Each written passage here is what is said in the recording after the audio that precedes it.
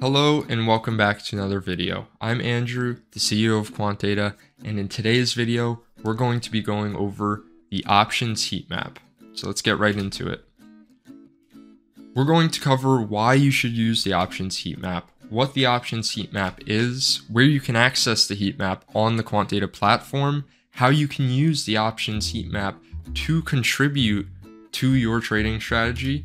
We're going to go over a case study on SPY, and we're going to go over a second case study also on SPY. So let's get right into why you should use the options heat map.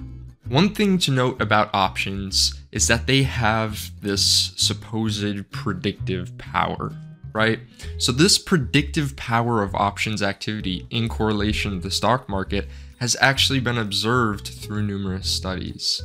And within this theoretical proposition of cross-market predictability, it has been observed that out-of-the-money options actually provide insight into short-term price corrections in the underlying.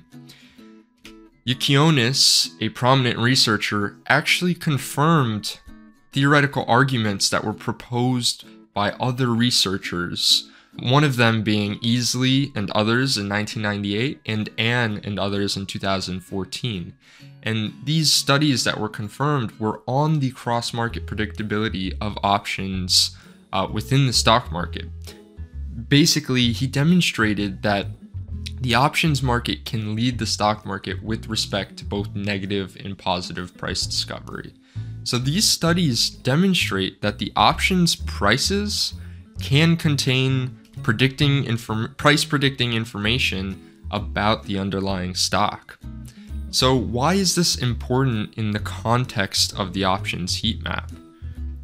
And as demonstrated in this research, options prices have actually been proven to contain this price predicting information about the underlying.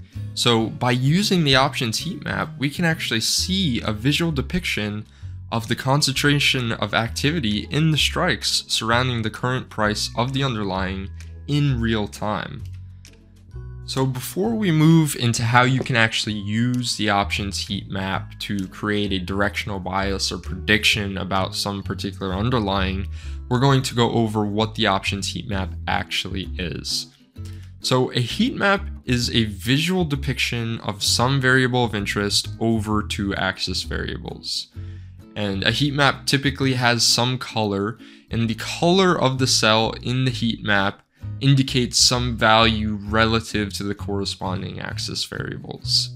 In the options heat map on the Quant Data platform, our main variable of interest is the net premium of calls and puts for a particular security.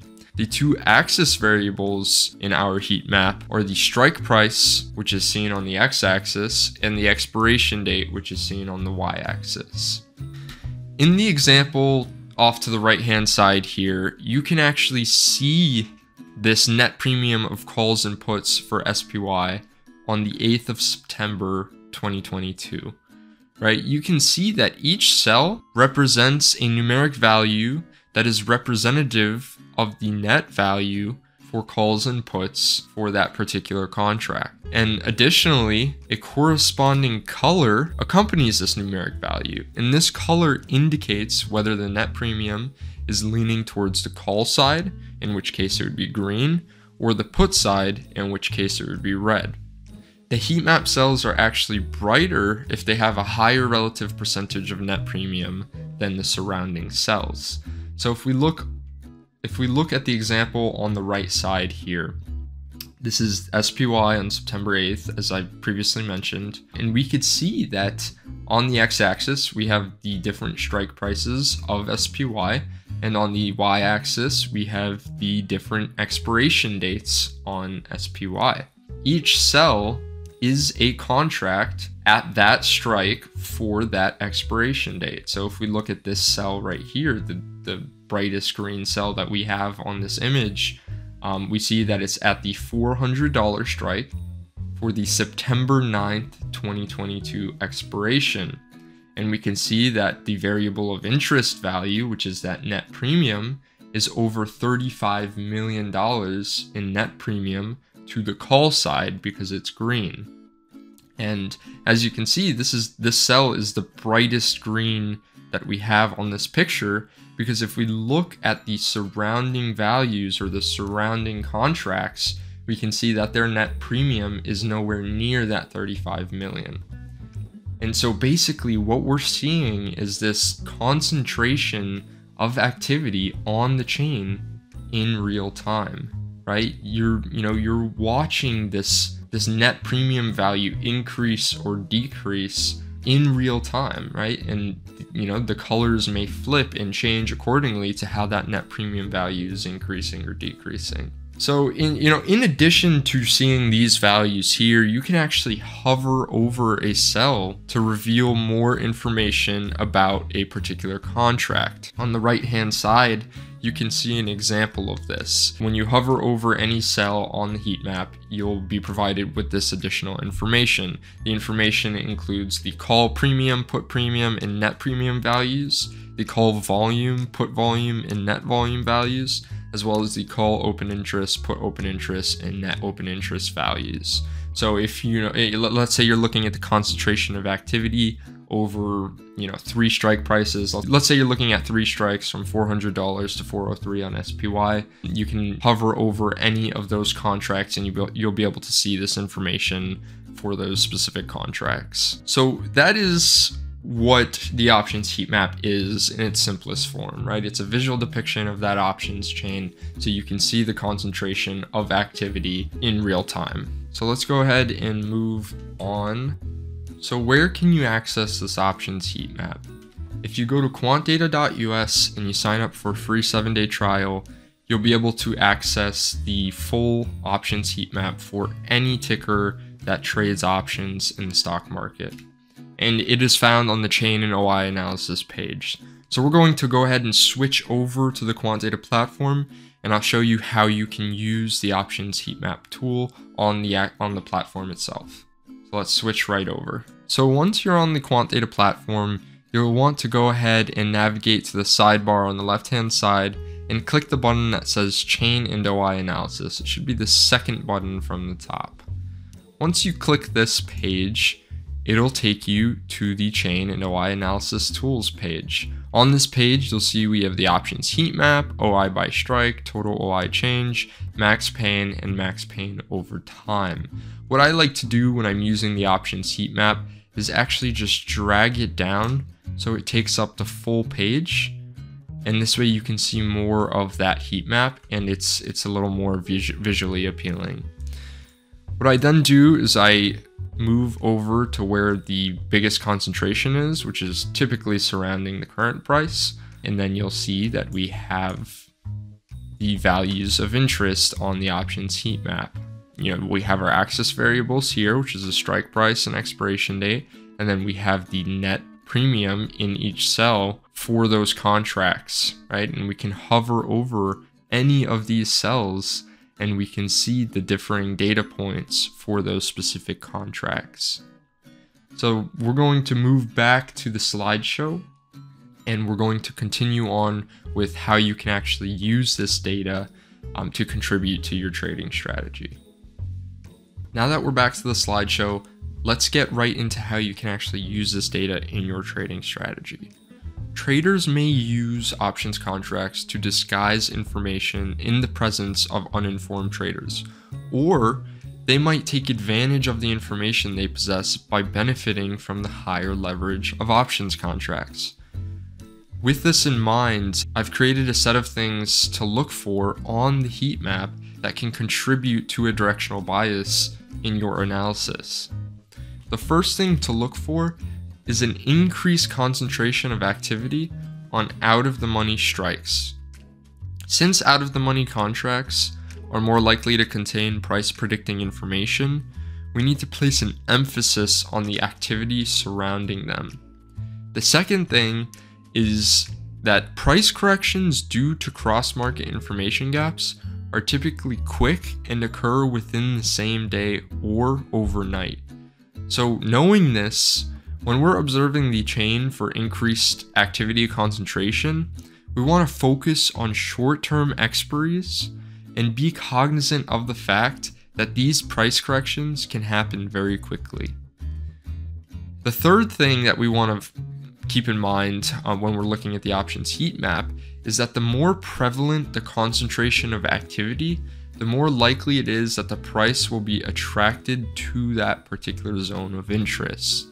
For example, if 5 out of the money strikes are receiving abnormally high net premiums on the call side, this information is going to be more significant than if only 1 strike were to receive an abnormally high net premium. We want to focus on the areas that have larger concentration, not just on specific strikes that have random increased activity, right? We want to look at groups of data that contain higher concentrations of net premium. The fourth thing to keep in mind is that ETFs such as SPY are commonly used to hedge positions. As a result, an institution rebalancing a position or creating a hedged position, that activity can skew the activity within the heat map.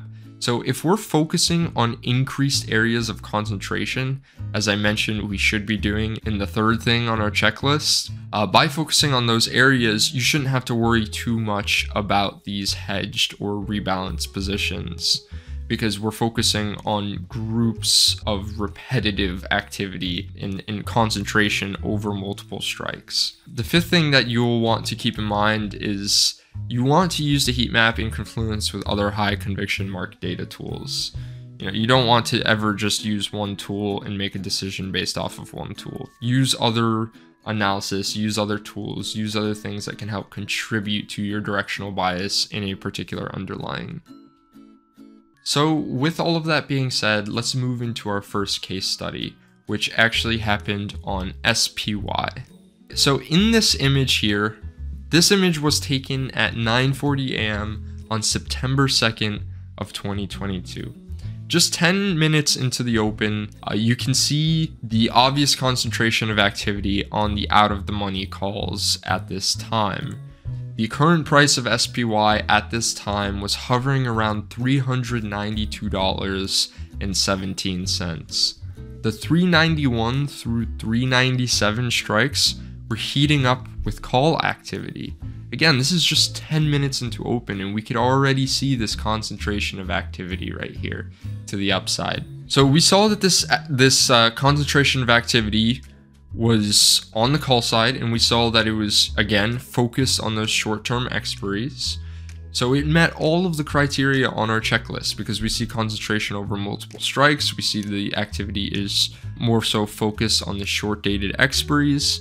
And we also see a large amount of concentration, right? We have some size just 10 minutes into the open. As a result, you can see in this chart of SPY here that SPY pushed all the way to $394 shortly after the heat map image was taken and posted within our community. The heat map on SPY continued to receive large amounts of activity throughout the day, which indicated a strong bullish directional bias. As a result, SPY actually ended up pushing all the way to $398 on that day. So in this scenario, the heat map actually remained bullish throughout the day, with the concentration of activity receiving more and more net premium as the day went on. This may not always be the case, but it is possible that the concentration of activity reverts intraday. In that situation, you want to adjust your positions accordingly. That's what makes the heat map so strong, is that in real time, you can actually see these switches in concentration of activity. You can see where the market information is flowing, and you can use your other tools to confirm and to enter and exit based on this bias. And that's really what makes the heat map so powerful, is the ability to see where the concentration of activity lies in that options chain. So that was the first example. In this example, we pushed the rest of the day and it was great. Let's move on to our second example. The second example is also on SPY. This image of the heat map here was taken at 9:44 a.m. on September 6th of 2022. 14 minutes into the open, you can see the obvious concentration of activity on the out of money strikes for SPY. At this time, the price of SPY was hovering around $392.31. The $388 to $393 strikes, these 5 strikes right here, were heating up with put activity, very obviously just 14 minutes into open. As a result, you can see in the image below that SPY broke down all the way to $388 shortly after the heat map image was taken and posted within our community. What I like about this particular example is that the concentration of activity began to switch to the call side later in that day after we had that 4-point drop. And as a result, SPY actually reversed back to the upside.